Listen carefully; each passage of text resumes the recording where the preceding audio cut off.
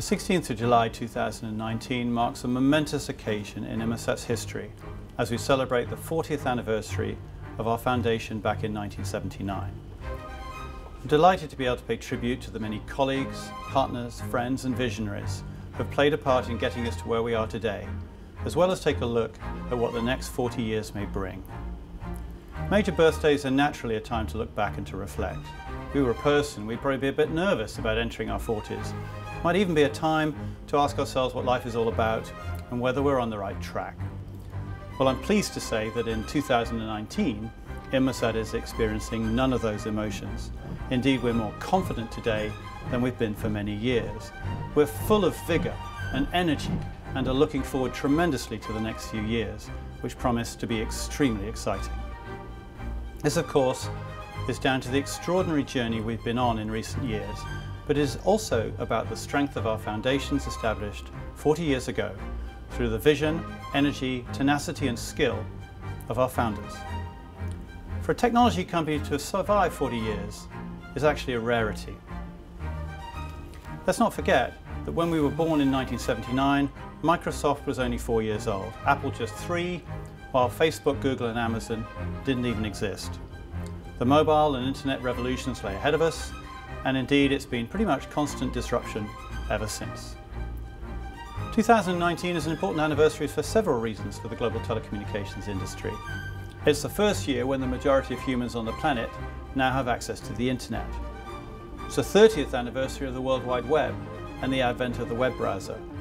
And it's the 50th anniversary of the first data packet sent between two computers as a precursor to the internet. Change is usually not kind to established businesses, especially technology businesses. To survive for so many decades through periods of abrupt and seismic change is exceptional. Indeed, of the first FTSE 100 participants of 1984, when the index was created, then supposedly Britain's biggest and best public companies, only 28 remain today, a 72% attrition rate. So for Inmarsat to be not only surviving but thriving today is something we should very much celebrate. Let's look at our history. Inmarsat originates from the International Maritime Satellite Organization, a non-profit intergovernmental organization established on the 16th of July 1979 at the behest of the International Maritime Organization, the UN's maritime body, to operate a satellite communications network for the maritime community with a specific mandate for maritime safety, becoming the sole provider of the Global Maritime Distress and Safety Service, or GMDSS. A few years later, in coordination with the International Civil Aviation Organization, the convention governing Inmarsat was amended to include improvements to aeronautical communications, notably for public safety. Maritime and aeronautical safety remains at the heart of Inmarsat today. We still provide GMDSS services free of charge as a public service, and we have undoubtedly played our significant part in helping to save many thousands of seafarers' lives over the years, something of which we can all be very proud. In the skies, we are the backup for air traffic control systems across the world's oceans, installed on nearly all ocean transiting aircraft. We're still innovating constantly in safety. Safety still drives and inspires us. Indeed, this year, we're introducing our next generation maritime safety terminal. We recently launched Swift Broadband Safety, the next generation of cockpit safety services, and we're about to move into phase 2 of the IRIS program, seeking to revolutionize European air traffic management. The next big change for Inmarsat came in 1999, when the organization was privatized and went from being an intergovernmental organization to a private limited company.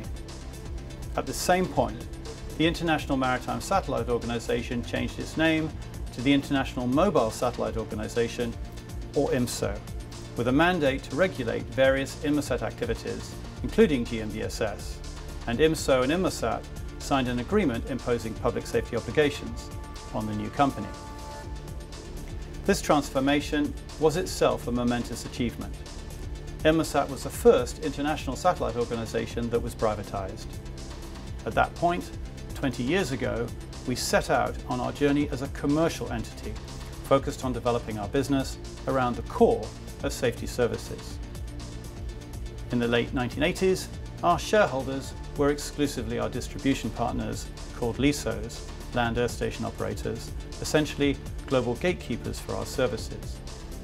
Many of those gatekeepers were also our founding countries, although over time our shares passed into the hands of national telecommunications operators. Then, in 2003, we went through a leveraged buyout when two respected UK-headquartered private equity firms, Apax and Permira, bought a significant minority stake in the company. This drove further change because it transformed our shareholder base and led directly to our flotation on the London Stock Exchange in June 2005.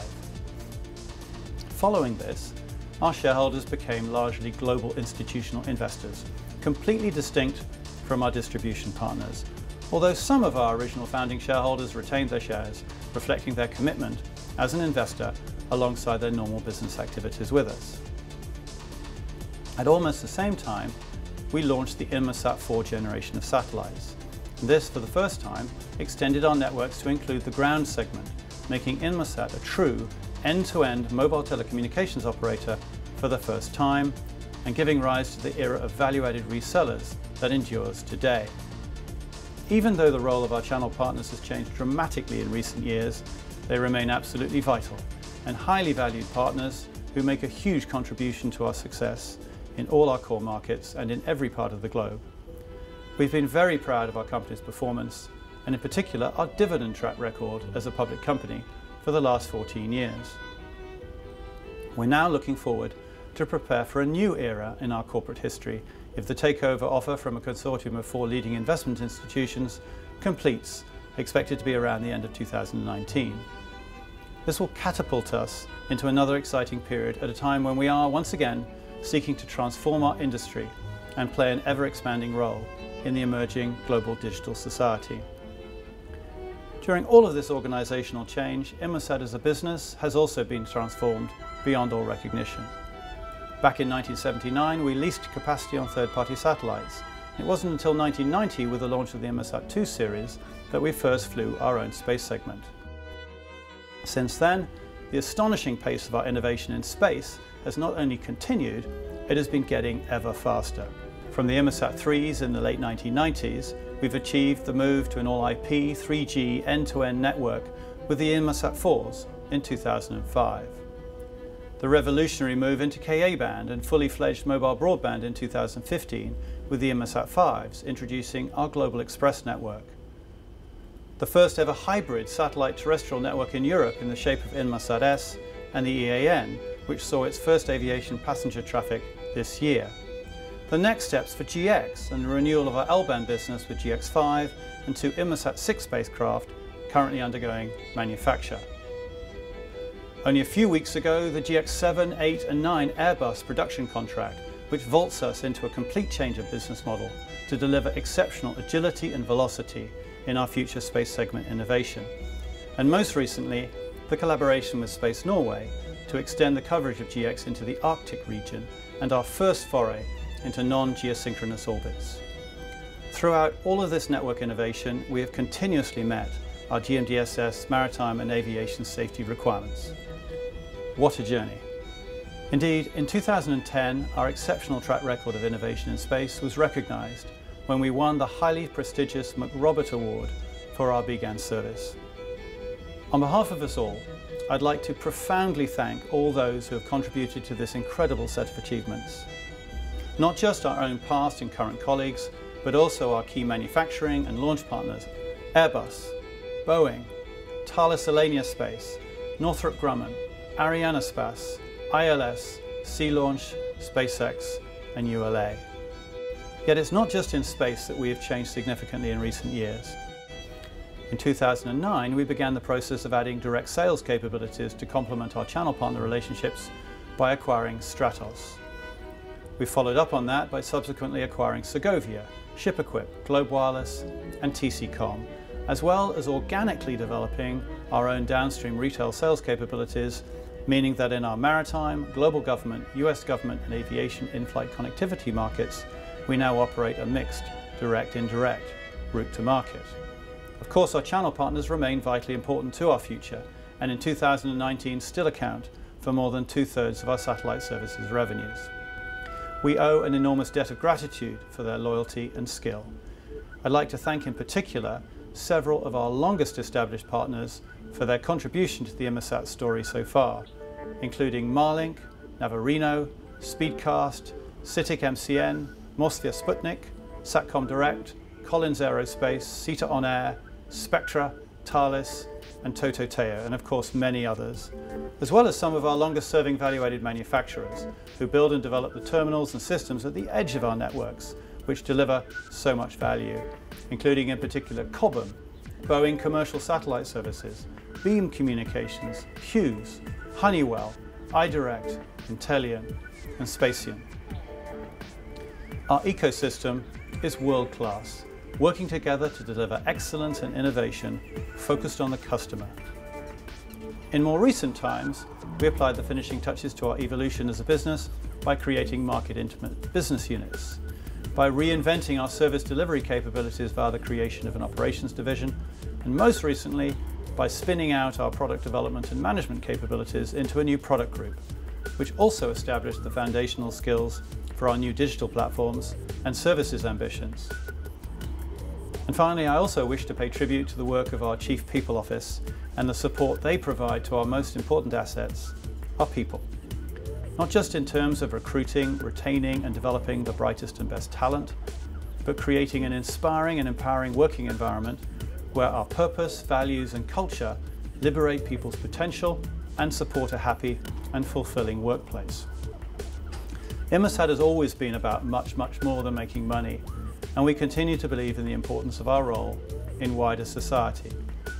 It gives me enormous pleasure to lead a truly cosmopolitan, multicultural, diverse, passionate, skilled and hard-working group of employees. Outside the core commercial business and our safety mandate, we're also very proud to have been closely associated with several important charitable ventures, as well as a major sports sponsorship in recent years. These too have become an important part of who we are. Since the year 2000, we have funded and participated in the activities of Télécoms Sans Frontières, a truly amazing organisation that delivers communication services into disaster zones, focusing on emergency response technologies. Since its foundation, TSF has responded to more than 140 crises in over 70 countries, providing communications to more than 20 million people and nearly 1,000 NGOs. We're delighted and humbled to be associated with TSF's important work. More recently, we've established a similar collaboration with Team Rubicon, a veterans charity focused on disaster relief work, and we hope that this association will also grow to become a core collaboration for us. I also want to pay tribute to our long association with the Volvo Ocean Race, now renamed simply the Ocean Race, a legendary round-the-world yacht race with whom we've been a partner for many years. Not only has the race enabled our maritime communication systems to be showcased around the world in the most extreme environments, but our communication services have provided genuine value to the race itself, for everything from real-time video, race and crew communications, and for safety communications. We've also been delighted to be associated with an event that powerfully supports clean oceans, diversity and youth, and whose core values include teamwork, courage, resilience, skill, and fair play. On this 40-year journey, there have been several hands on the tiller, but in fact, surprisingly few, only 5 CEOs in our 40-year history. Inmarsat has been fortunate in its talented and visionary leaders over its history. I've been CEO now for 7.5 years, and I feel both humbled by the qualities of my predecessors and inspired by my inheritance from them.